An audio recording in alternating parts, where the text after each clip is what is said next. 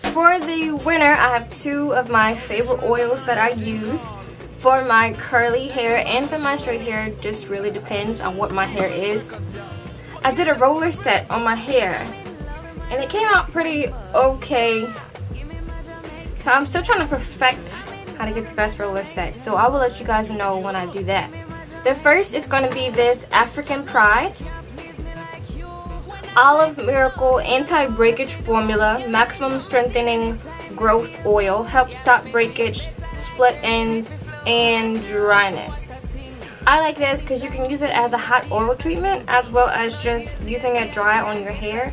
You don't have to use too much. A little bit goes a long way. This is a heavy oil for me. Like I said, during the winter time, before I go and expose my hair to the winds and all that, I like to put this on there so at least I know my hair is not getting dried out when I'm outside. So this is my heavier oil for the winter. I also have my lighter oil for the winter.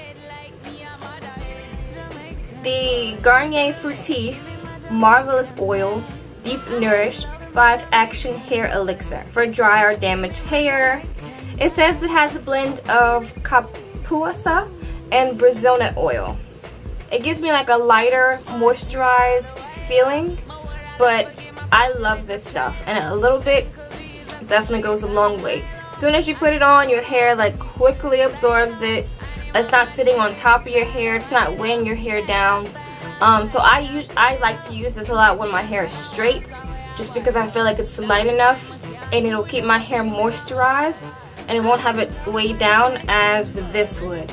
So I might use this on my straight hair, but I would prefer to use this just because it's lighter. I can get a lot of body, and when I do curls or whatever, like when I do a curling iron on my straight hair, I will use this after instead of this, just so that it looks moisturized but not weighed down. If I wrap my hair, if I have my hair up in a ponytail, if I'm doing braids, I'll use this oil. If I'm just wearing my hair down, I'll use this oil. And these are my holy grail oils for the fall and winter. They really take care of my hair. So I hope that you guys check these out. I will list the information down below on how you can get them. Definitely recommend them, like I said, for winter. And I will see you guys in the next video. Bye.